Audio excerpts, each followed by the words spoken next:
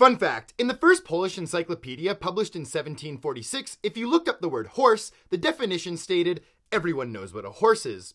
And this wasn't the only funny reference in the encyclopedia. If you looked up the word dragon, the definition included, "Dragons existed for sure. I held one myself at the Radziwill's castle," and "Defeating the dragon is hard, but you have to try."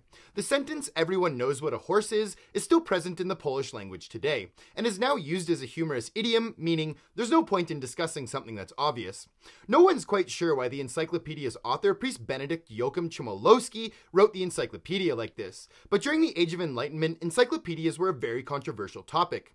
They were viewed as dangerous by those in power, and a tool that could be used by the general public to challenge authority and traditional beliefs, while others argued that they would be used to spread ignorance and superstition. So many people believe Priest Benedict wrote the encyclopedia like this so that it would appeal to a wider audience, therefore arousing people's curiosity and increasing their desire to read and learn.